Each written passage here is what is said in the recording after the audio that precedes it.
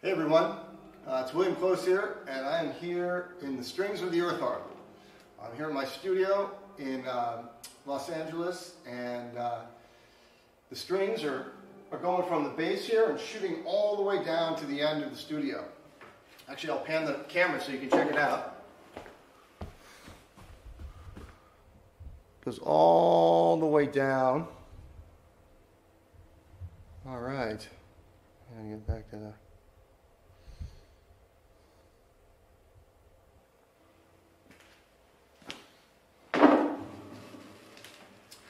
So yeah, I'm here to make some music today in celebration of Lightning in a Bottle Festival.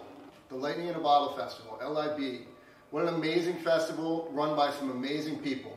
And it is an honor to be here to play some music for you. So I'm going to be playing some of these strings and making some good sounds, and I hope you enjoy it. All right. Here we go.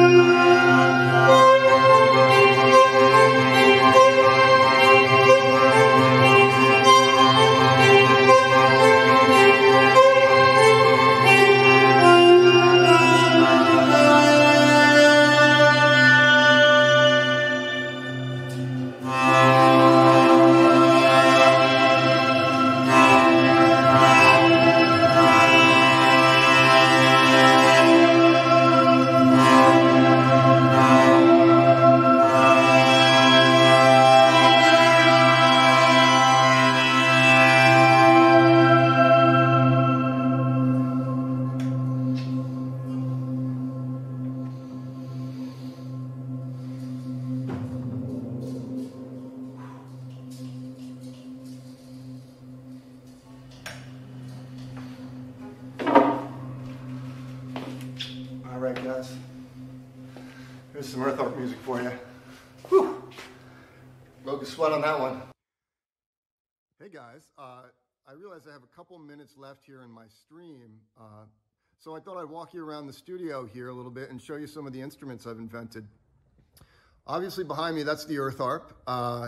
It gets its title from the first time I strung it across a canyon from one side to the other, turning the canyon into a giant harp, which I mentioned before. Let's see, what else do I have in here? Oh, well, the Earth Harp also, some fun facts about it. I've strung it to the top of skyscrapers and top of mountains, all sorts of places. We strung it to a skyscraper in Singapore, and Guinness was there and the World Record Association, and we got the world record. So it's a world record instrument. longest instrument on the planet, stringed instrument. This is kind of a cool piece here. This is the violin jacket. And yeah, the violin jacket's really got some wild sounds that come out of it. I'm sort of working on it right now. It needs a little TLC, but as you can see, it's got all these violin strings on it, and it's pretty epic. So I love that piece. Let's see what else I got in here. There's the Earth Harp.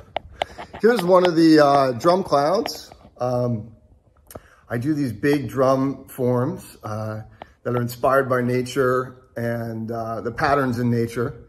And here's one of them. Surrounded by some epic gongs and some nice sounds there for sure. Yeah, I have a free hand. I could probably play it a little bit.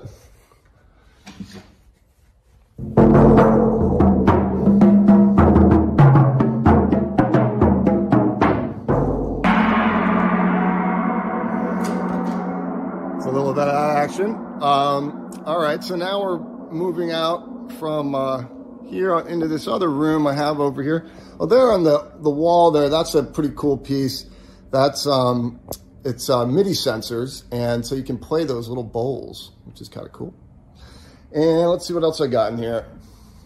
Oh, this is that's a classic. That's those are all sensors that you can touch and make sound. This is one of the first harps right here that I ever made. It's called the Tube Harp, and it's got a great sound. It's electric. This piece, this is the Aquatar. It's a 3-neck guitar sculpture. Kind of cool. Let's see if I can get it in the shot there. Oh yeah, Aquatar. Yeah, that's some of the pieces. This is a pretty classic over here. I put a bathtub in here and ran strings to it. So when you're taking a bath, you can play the bathtub. It's truly a sound bath. That's right, sound bath. All right. Anyway, that's pretty much all the stuff I have set up right now. But just want to give you a little studio tour. Once again, here we are in the main studio. Got a grand piano that Sean Barry is going to be playing that with me tomorrow. And yeah. Or no, on Sunday, excuse me. So anyway, thanks so much for listening and watching. Much love to you. Take care.